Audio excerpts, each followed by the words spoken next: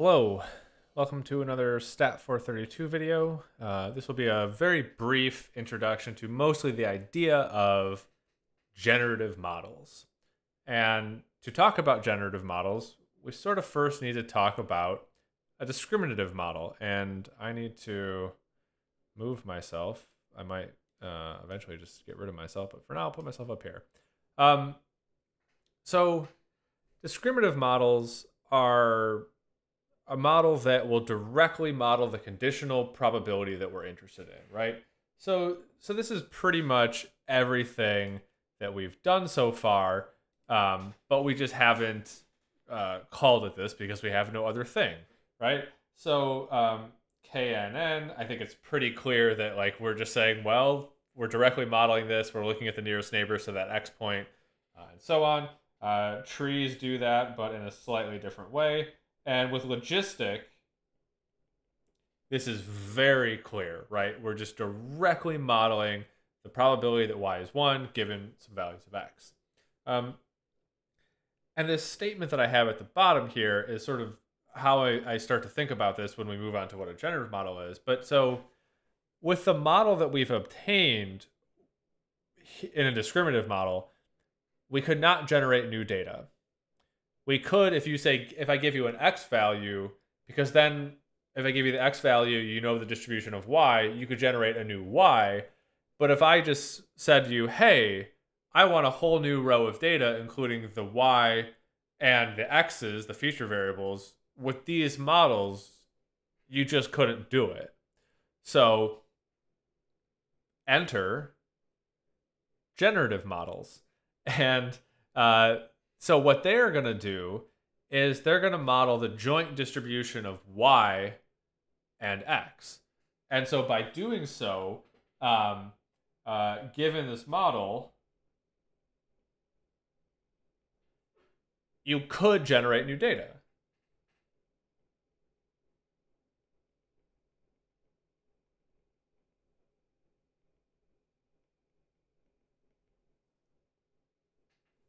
Generative models. Okay, cool. So that's the big difference.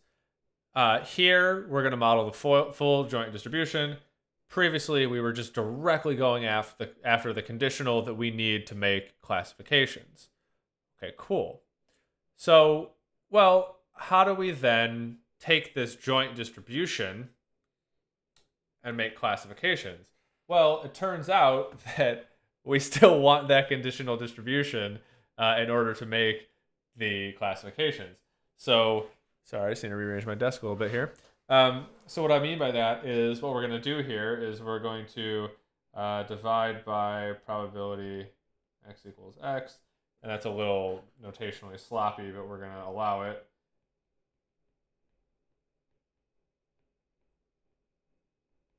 All right, so just applying the definition of conditional probability, we can get to the quantity that we need, right? So once we're here, we know what to do.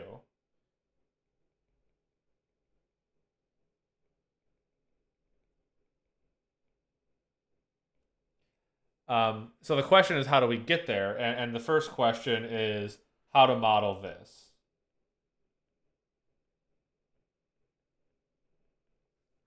So I'm just going to get rid of my face. Bye. Like that. Okay. One reasonable question to have right here is, well, wait, why even bother going through this additional step? And that's a good question to ask, and I'm not going to go into the details of that. With the notes, I added a reading from, I believe it was Ng and Jordan, that discusses exactly this, and so shows some of the possible performance benefits by doing this. But like most things, you're going to have to validate and figure out if it's actually working well. We're just introducing the idea here. Okay. So I want to sort of look at a picture that maybe tells a bit of the story here. So what I have here is a two-class classification problem. And I'm gonna refer to this idea of data blobs. So I have the blue blob and the pinkish blob, right? And so what this is, it's a graphical representation of classification type data where we have a categorical response here. I'm using 1 for blue and 0 for pink, and then feature variables x1 and x2. And so something we could do is assume that, okay, conditioned on y equals 1, so we're only talking about the blue points, we're going to assume that x1 comma x2 follows a multivariate normal distribution. We're not going to go into the details of multivariate normal. Hopefully you've seen that somewhere else. If not, maybe I'll post some readings on that. But ultimately, multivariate normal has 2 parameters, the mean and the variance. But the way I would suggest you sort of think about those, the mean is the location. So it's the center of the blob, but it dictates where the blob is in this case 2-dimensional space. And then the variance is going to be the shape. So the variance controls the sort of shape of the blob, sort of around the location of the blob. I know blob is a very non-technical term, but it's very useful. Okay, cool. And then we can do the same thing conditioned on y equals 0, that is the pink points. So we can say, well, oh, these also follow multivariate normal, but with a different location parameter and a different shape parameter. In this case, sigma 1 and sigma 2 are 2x2 matrices that include the variance of x1, the variance of x2, and then the covariance on the off diagonals. But again, we're not going to go into that detail necessarily, although we will talk about just one little aspect of it later. So notationally, I'm going to say that the PDF of x1 comma x2 given y equals 1, I'm going to label that f sub 1 of x, and similarly for given y equals 0, I'm going to label that PDF as f sub 0 of x. Okay, I'm also going to define 2 more quantities. So if we ignore x1 and x2, and we just wanted to talk about things like the probability that y equals 1, I'm going to label that quantity pi sub 1. And if we want to talk about the probability that y equals 0, I'm going to call that quantity pi sub 0. I realize now that these 2's make no sense. Those should be 0's to keep my notation consistent. Okay, cool. Sorry about that. All right, so that's great, but what does that do for us? So thinking about the quantity that we're interested, in this case, let's just focus on the probability that y equals 1 given x equals x. Well, then we simply apply Bayes' theorem. And that gets us an expression that is a function of the 2 pi's that we just defined and the 2 PDFs that we just defined. We're playing a little bit fast and loose with what is a probability, but this is a legitimate definition. So to sort of rename some things here, so pi sub 0 and pi sub 1, we would call these prior probabilities, except I can't spell prior. Prior, like that. We would call f sub 1 of x and f sub 2 of x the likelihoods.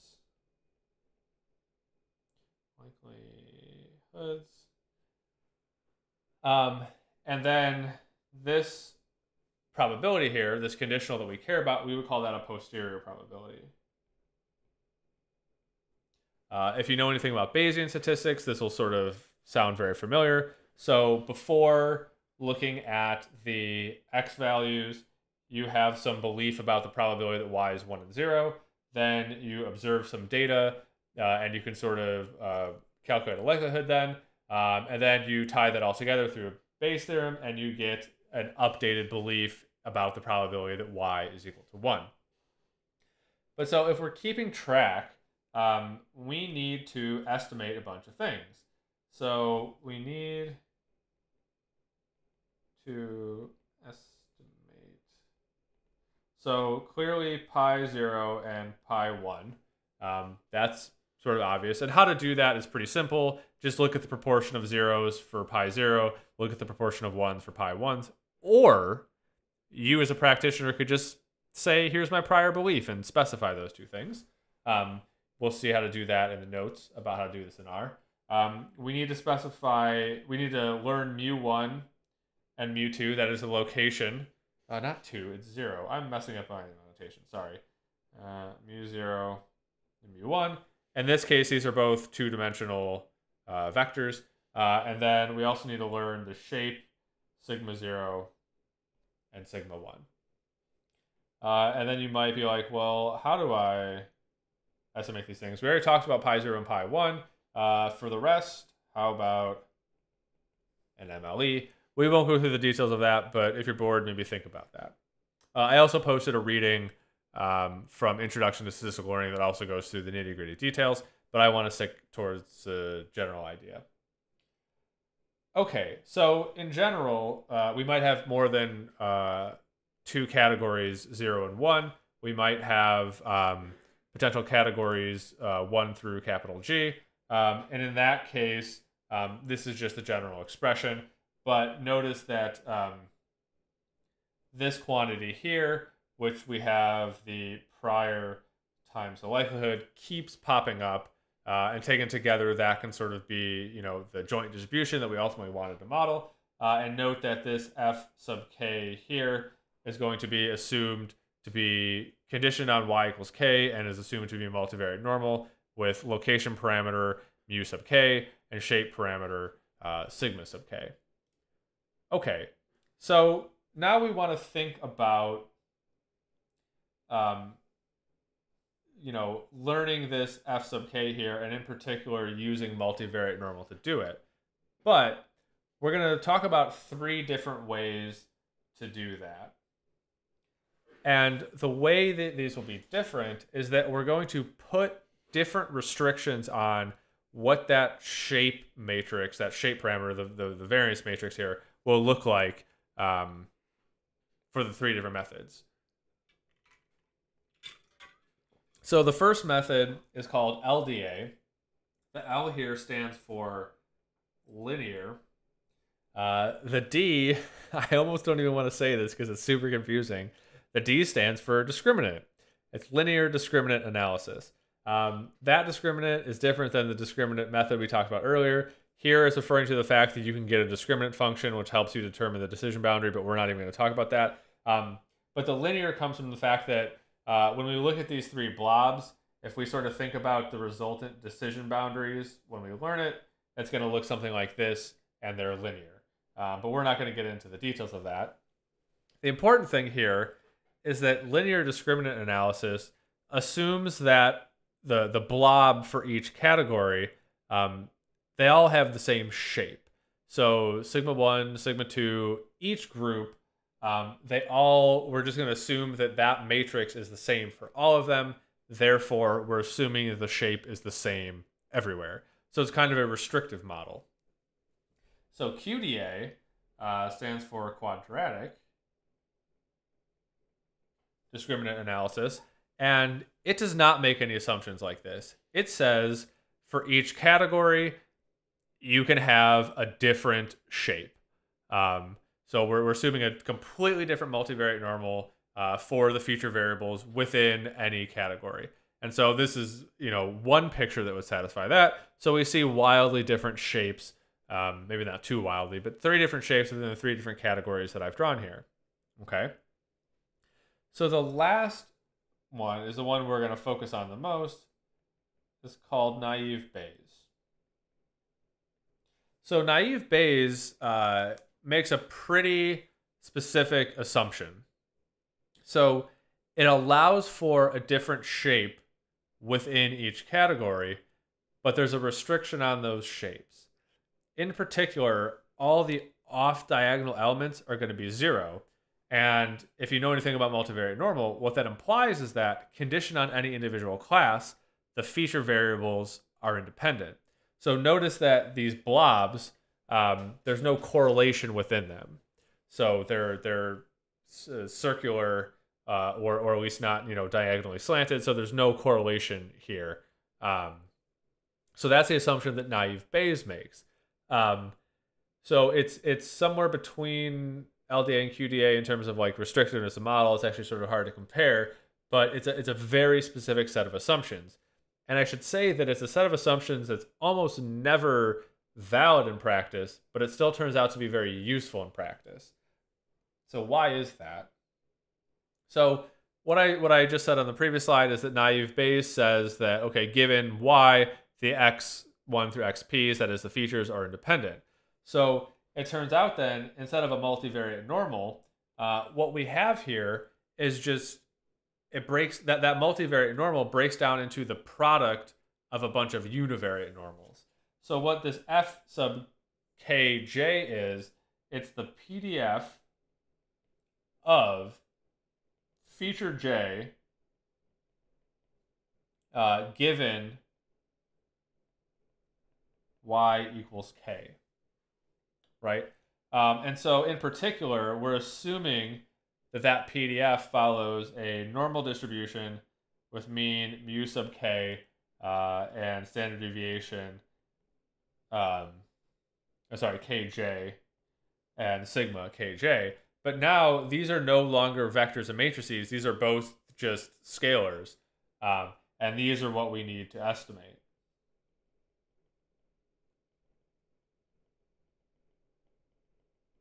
But that's a faster estimation, that's an easier estimation, and it's all in all far fewer parameters. Because if you could just compare naive Bayes to QDA, in the same setup, QDA has to estimate all of the covariances, whereas naive Bayes just assumes they're zero and moves on.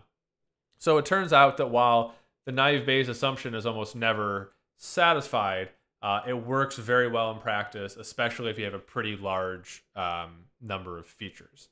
Okay. Okay, so that's great, but how do we do this? Well, long story short, we're not going to go into the details, so we're just going to let R sort of do it for us. So each of the three methods we just said can be done in R. The LDA function we will use from the mass package. The QDA function also comes from the mass package.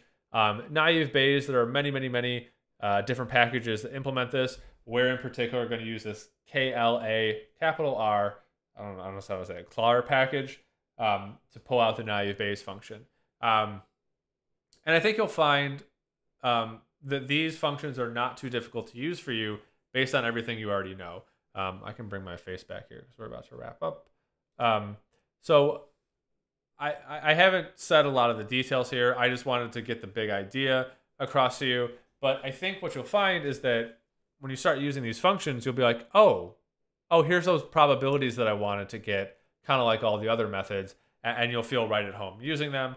And just like everything else, like these are more things in our toolkit now that we can consider using, but we still have to validate that it's working well on our data, and then perhaps decide to go forward with that model. Okay, much shorter video than the associated long-winded video I did this week about R, but still, if you made it to the end, good job, and I'll see you in the next one.